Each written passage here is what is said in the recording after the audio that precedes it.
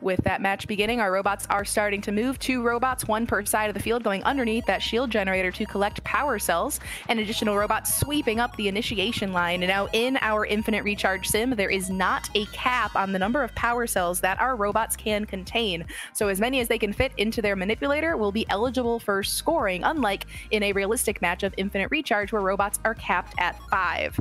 We do see 2 hoppers full for the Red Alliance. That's Archer and Pollux in red. Their alliance partner T and Tony doing a little bit of sweeping around that Blue Alliance loading station. That's going to help out Red, getting them plenty of power cells that did not have to come from their own loading station.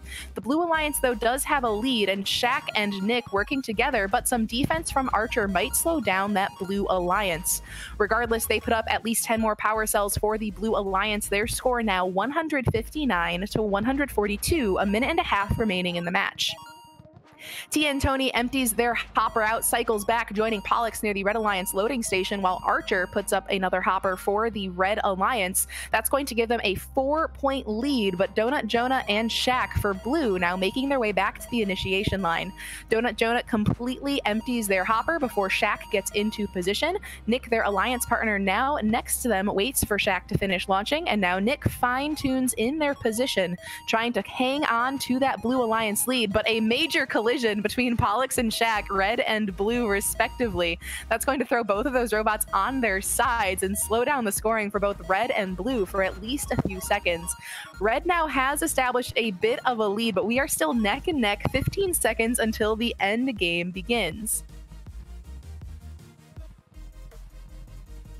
Archer under the trench for the Red Alliance. Pollux taking the long way around through the rendezvous point for Red. Both of those robots lining up, a few more points eligible for the Red Alliance.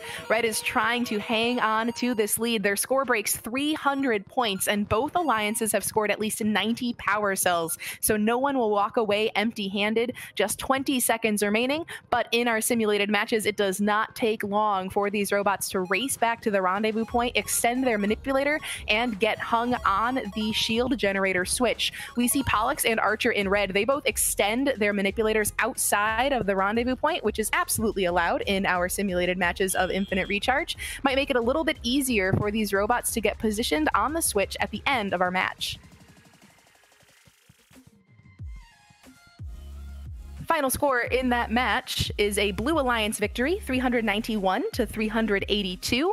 In that match, both alliances did earn a score with at least 90 power cells, so they will both earn an additional ranking point. The Blue Alliance also broke 65 points in their end game, so they will walk home with 4 total ranking points, the Red Alliance with 1.